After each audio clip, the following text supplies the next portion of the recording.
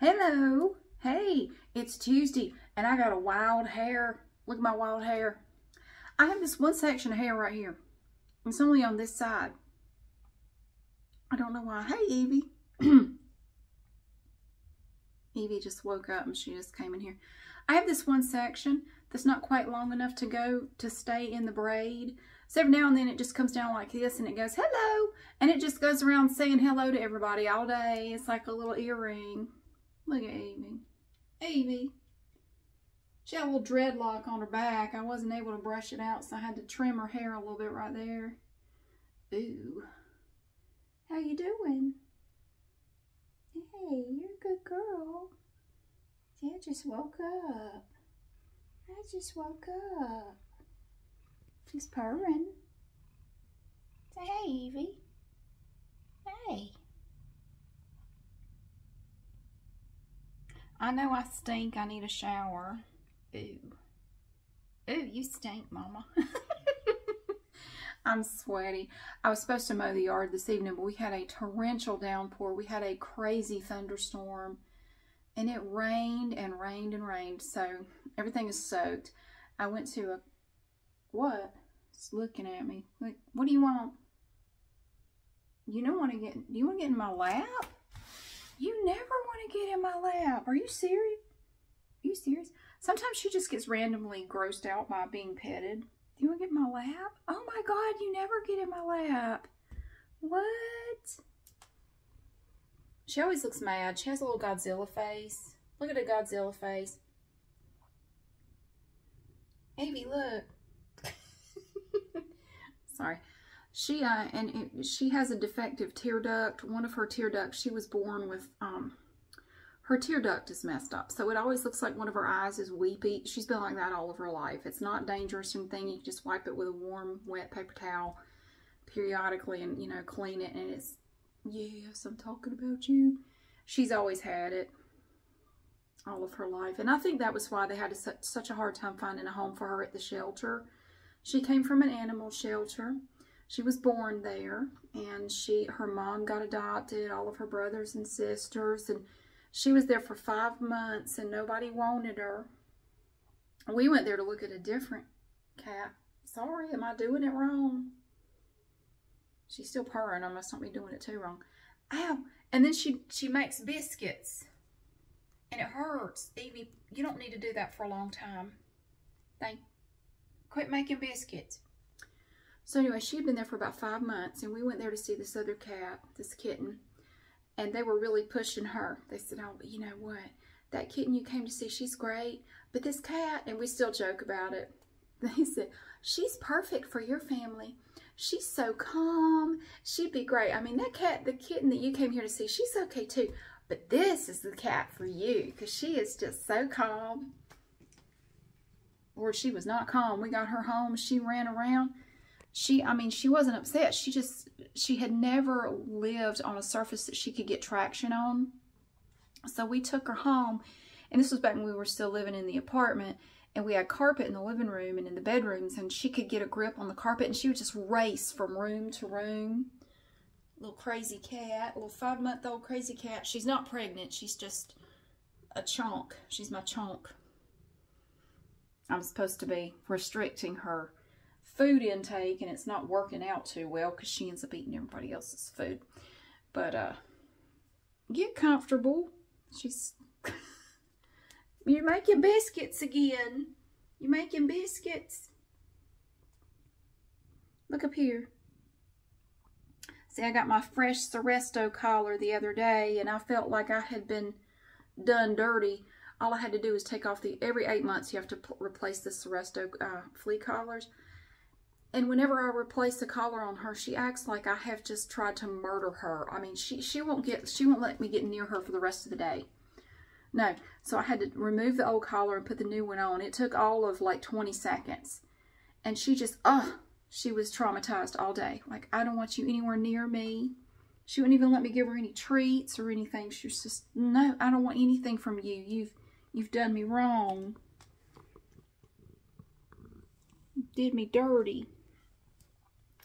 I did Boop's collar, and she forgot about it in 2 seconds. She was fine.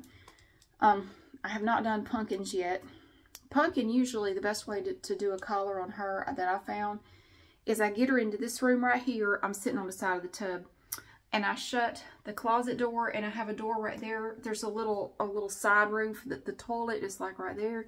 Shut that door, shut the double doors, so she's basically trapped in here with me. And I have her collar in here, and that way she can't get away, and I can sort of get a hold of her a little bit better. And once she realizes she can't escape, she just kind of accepts it. She's just kind of like, okay, fine, whatever. You're just so happy tonight. You're just so happy. You want to get back in my lap? Yeah.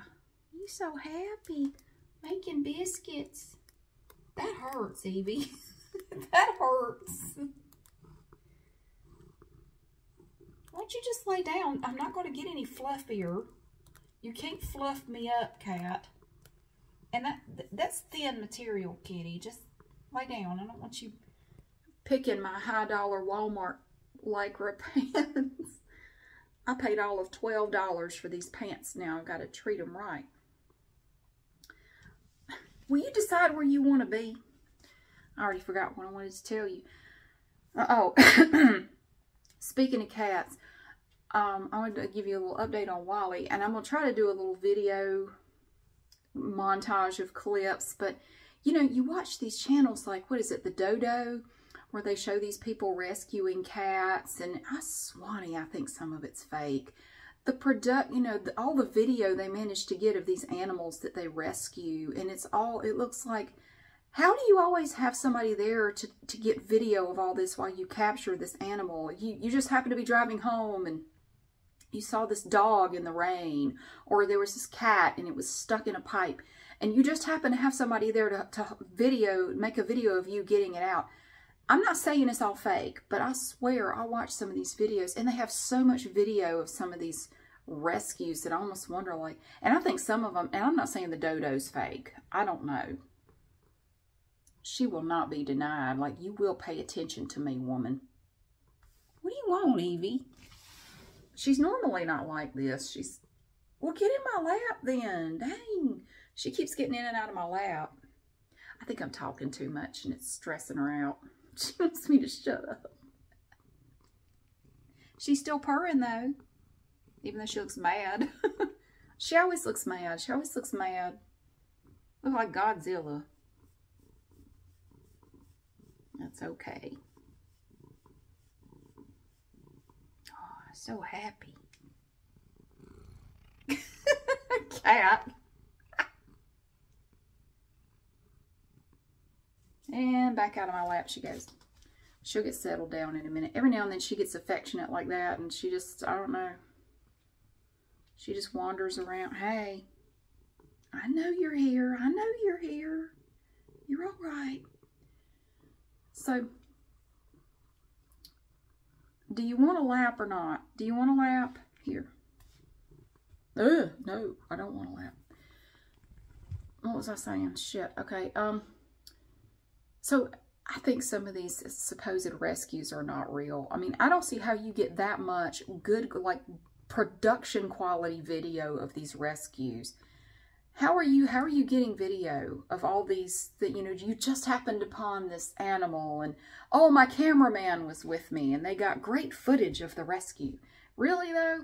And then you have all this other footage at the vet, and I just can't imagine asking my vet, do you mind if I come back there and just make a video of everything you do?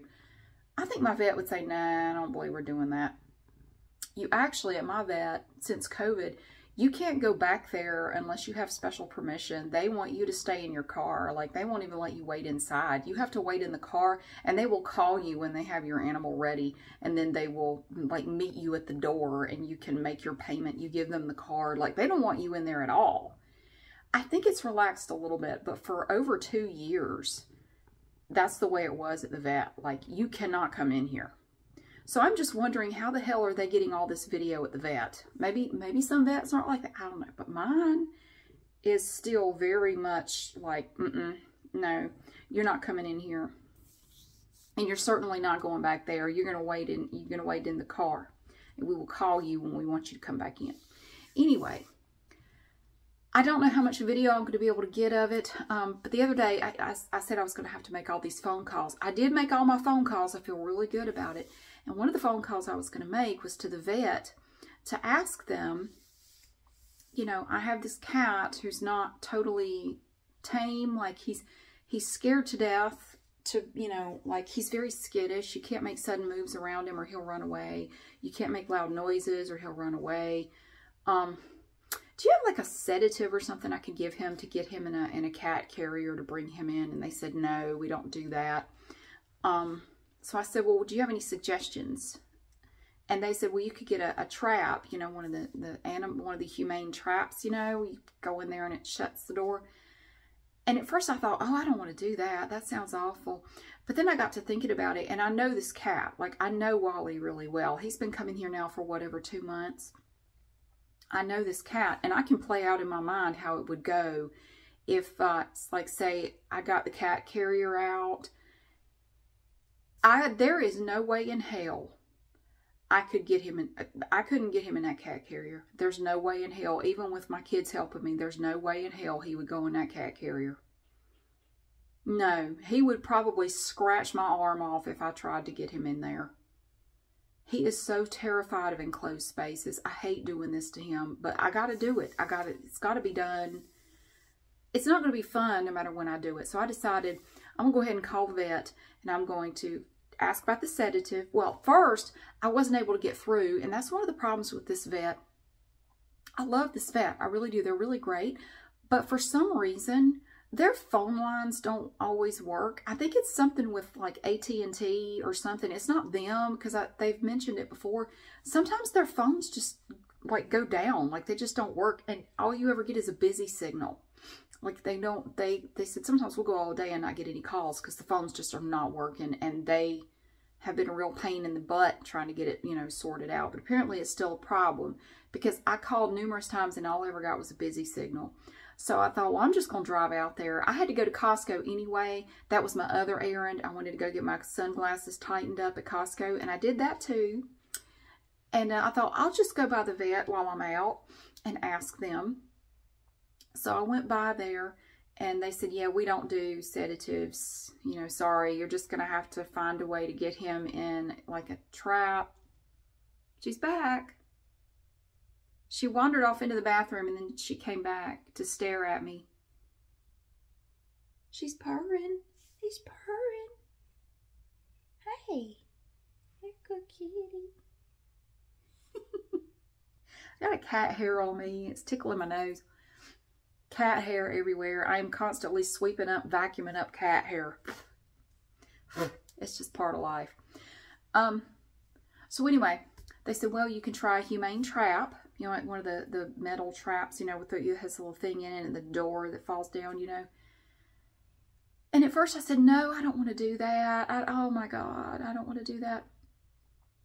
So they said, well, you could just try to get him in the cat carrier. They said, you know, you could try getting the cat carrier out, you know, put it out, you know, put a little food in there, get him used to being around it, you know, and maybe you'll be able to get him to go in there. Well, let me tell you what happened. Okay, so, well, first of all, I made an appointment. He now has an appointment. So hopefully Friday morning, if I can get him into a container of some sort and get him to the vet, they're going to check him for a microchip. If he doesn't have one, they're going to go ahead and do the neuter, and they're going to give him his shots and, you know, just do an exam. They're going to do everything all at once. And I will have to drop him off early Friday morning, pick him up Friday afternoon at like 4 o'clock or something. So it's like a one-day thing. So he won't have to stay overnight. It's just one day, if I can get him there. And they said, it's no big deal. Don't stress. You know, we understand that he's not totally tame. We have this happen all the time. We have people with feral cats, and sometimes they can get them that day. Sometimes they can't. If you can't get him, don't worry about it. Just call and reschedule. We'll try again another day. Don't stress about it. But I'm stressing about it. I'm stressing because I don't like not knowing how to handle something. Like, I will overthink the hell out of it until I figure out a way to deal with it. My hair is gross. So she's just sitting there purring at me. You love me? Do you love me, Evie? Do you forgive me for putting a collar on you? She's already forgotten about it. She's just purring away. He's a good girl. If you just stop being mean to Wally, we'd be all right. She hates Wally. She hates him. She sits and glares at him. And every now and then she'll run up to him and swat at him. And he's just like, why? She hits me. He doesn't like her. He never fights back. He'll just run away. Like, ah. She's mean to me. Why are you so mean to him? He is not aggressive at all. He's never done anything to you. I don't like him. He doesn't belong here. You can't sit with us. Cat, you're a mess. Sometimes she'll do that. She will just sit like this and stare at me. And she'll do it for a long time. She will just sit and look at me. And purr at me. Hey. I think she's hoping I will give her a T-R-E-A-T. I can't say the word. She knows what it is. I can't say that, or S-N-A-C-K. She knows what that is. Or F-O-O-D. She knows all the words related to that. She's smart. I'm smart.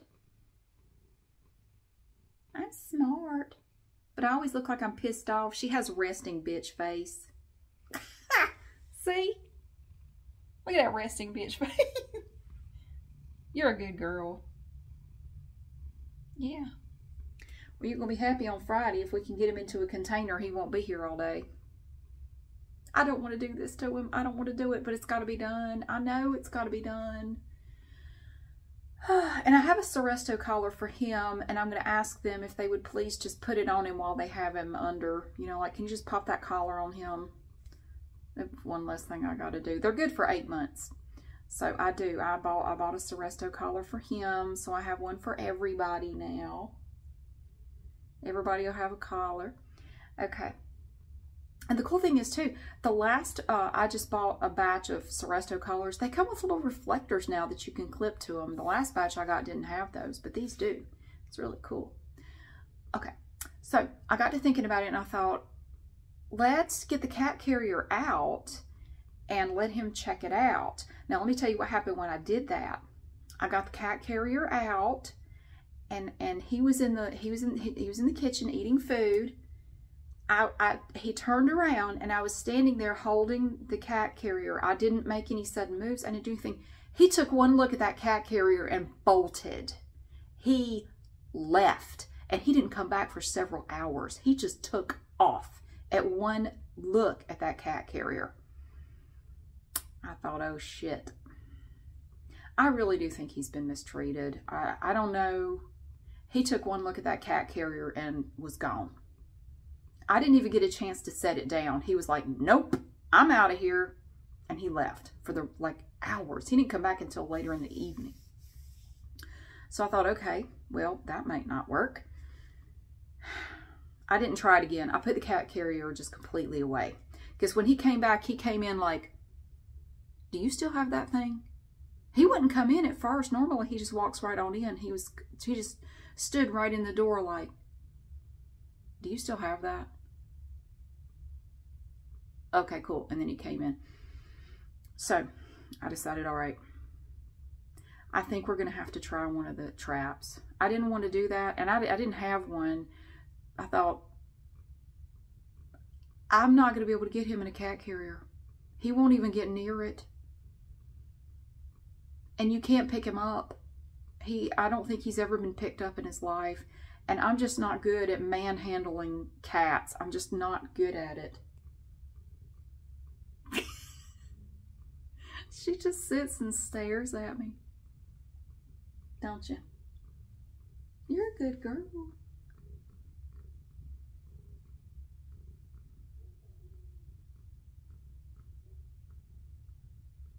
You're a good kitty. Yes, you are. Yeah, her right eye's, it always looks a little weepy because of the tear duct issue, but it's not anything that can be fixed. She was born with that. So the trap arrived today. And I have the instructions. It's actually huge. It's a lot bigger than I thought it was going to be. And they even give you suggested baits depending on what you want to catch. Now listen to this. You have baits in here for rats, weasels, chipmunks, flying squirrels, rabbit, mink, regular squirrels, muskrats, ferrets, skunks, woodchucks, porcupines, possums, stray cats, raccoons, bobcat, and nutria rats. Damn. You know what they recommend to catch a cat? If you want to catch a stray cat, here's what you could put in the trap. Crisp bacon. Not floppy, soggy bacon. Crisp bacon, fish, fresh vegetables, or cat food. The hell, you gonna put some Brussels sprouts in there? You think you're gonna catch a cat with some broccoli? Fresh vegetables. I mean, I guess if it's a stray cat that's starving to death, you could put some turnips in there or something. Crisp bacon, though. No floppy bacon here. Or cat food. I think what I'm going to do, here's my idea. Now, I'm not Jackson Galaxy, and I'm sure people have other advice. But here's what I've decided to do, because I have overthought the blue hell out of this. Okay. I'm going to put an old towel in the trap to cover the wire mesh up to where the little plate is that they step on that causes it to fall. So he won't have to step on that wire mesh, because I hate the thought of his little feet being uncomfortable. And then I'm going to set it up to where it won't fall. I'm going to rig it so the door will not fall. I'm going to do this in the morning. Tomorrow's Wednesday, and I'll do it Thursday morning. And I'm going to put wet food in there, which I almost never give him wet food. He loves it. He will do anything for some wet food.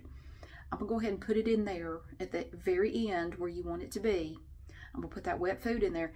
I will have to keep the other cats. I'm going to put it outside, like on the patio. I'm going to have to keep the other cats away. I will not be able to let them go out there. And I'll have it set up where it won't fall tomorrow morning and Thursday morning. Let him, hopefully he'll go in there and eat the food, think it's no big deal, you know, like, well, it's kind of weird, but I mean, there's good food in there, so it's fine, we'll go in there. Friday morning, I'm going to have to be Johnny on the spot. I don't want him in that trap. I don't want him in that trap any longer than he has to be. Hopefully what will happen is Friday morning, I will set it up like normal, except this time it will be set up to fall. Put the wet food in there. Keep the other cats inside, because if Boop's out there, she'll run in that damn trap. And then if he hears it slam, Wally's smart. He's smart. He is so damn smart. Okay. She laid down. She got tired of it. She's done admiring me now. She's not going to adore me anymore. So, and I don't know that I'll get any video of this at all. Now, if I was on the Dodo, I would probably have a production crew out there getting it from multiple angles somehow. Because all these people can get, you know, the same shot from 2 or 3 angles. How the hell are you doing that? That's why sometimes I watch these videos like, I think this shit's fake. I don't see how they're getting all this video of these rescues or whatever. How are you getting all this video? And how is it all so good? It's not shaky or anything. Anyway, I'll try. If I don't get any video, I'll just tell you about it later. But I'm going to go ahead. Here's what I've thought about doing. Now this vet, I love my cat's vet. She is wonderful. She spays and neuters strays for a seriously reduced cost to help reduce the number of, you know, cats and dogs, strays.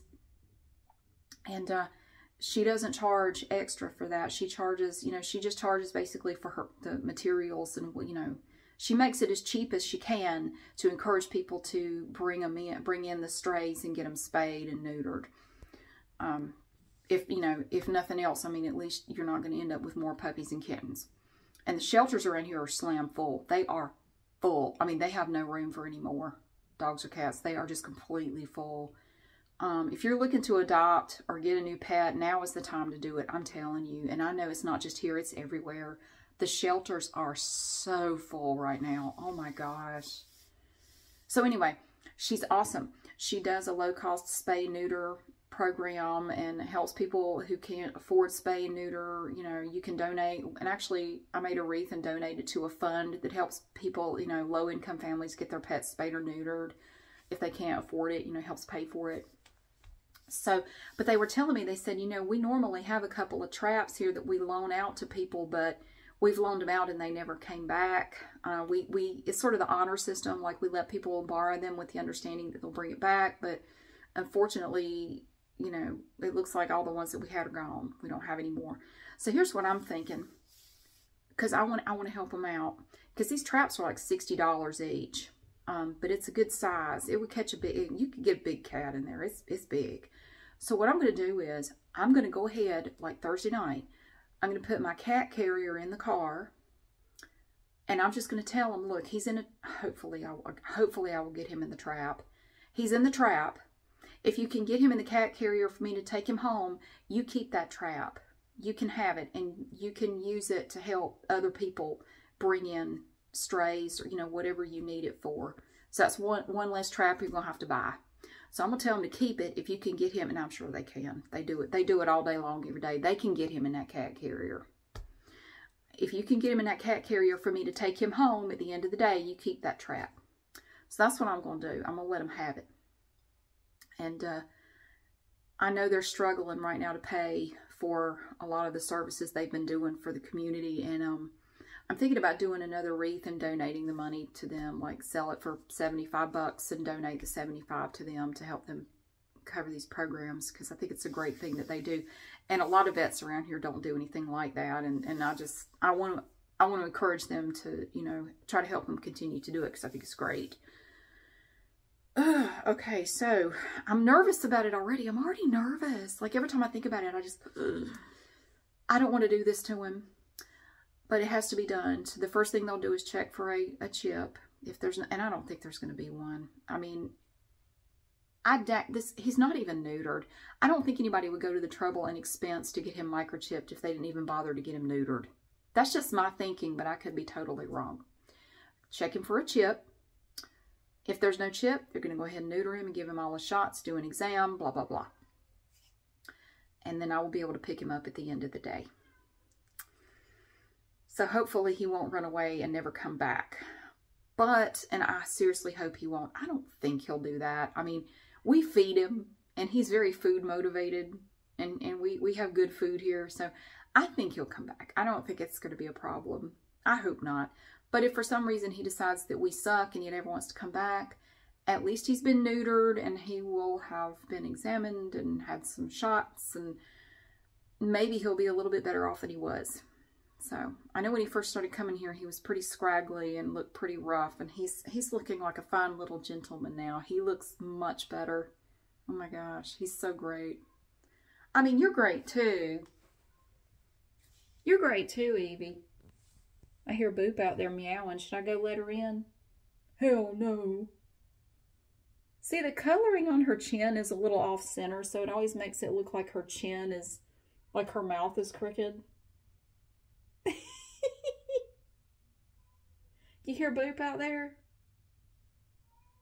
I hear Boop crying. She wants to come in. She's lonely. Should we let her in? No. Evie, what are you doing? I think we should let her in. You hear her? She's sad. She's sad. She's sad. I don't care. Screw her. I'm gonna go let her in. I didn't get to mow. I left out my lawn mowing pants and socks. It rained all afternoon and the grass is soaked. I'm gonna have to mow later. All right. Boop. Beta. Kitty. I don't hear her now. Hey. How you doing? Hello. He's like, oh, sheesh. Hey, Boop. Hey, Bitty Boop. How you doing? Yeah, those are dirty. I wore them the other day to mow the backyard, and I figured before I wash them, I'll wear them one more time to mow the front. But it rained and ruined my plan. Boop! Evie's just like, oh, sheesh. Hey, Beta. Hey. What you doing? You sound happy. Yep. You sound happy. Who's a good kitty? Bonk. Oh, by the way, this reminds me. Somebody asked me in a comment the other day. They were curious to know what was on the ledge back here between the RN Company shampoo and conditioner. Boop, you want to show them? You want to show them what's over there? Normally, she'll jump on down in there. You want some water?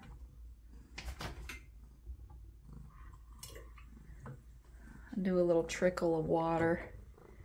There's your water. She loves water. She's just fascinated by water. Any running water she just thinks is really cool. Is it getting on you? Drink the tub water. Yum. I just cleaned this tub. Okay, so what's over here between, on the other side of RN Company?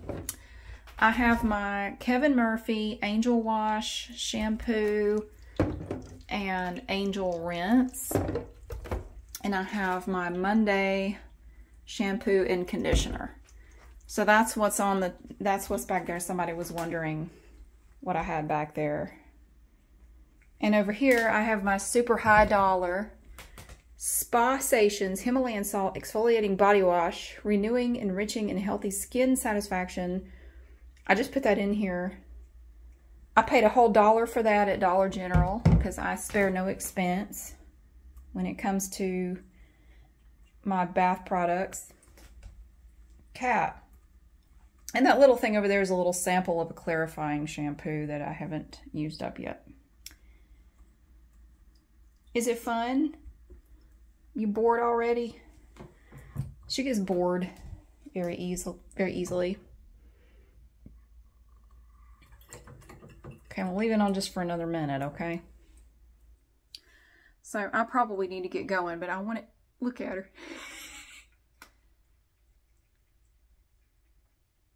Boop. She doesn't give a shit. I wanted to give you an update on Wally and let you know that I did make an appointment for him. So Friday is the day. If I can get him in that trap.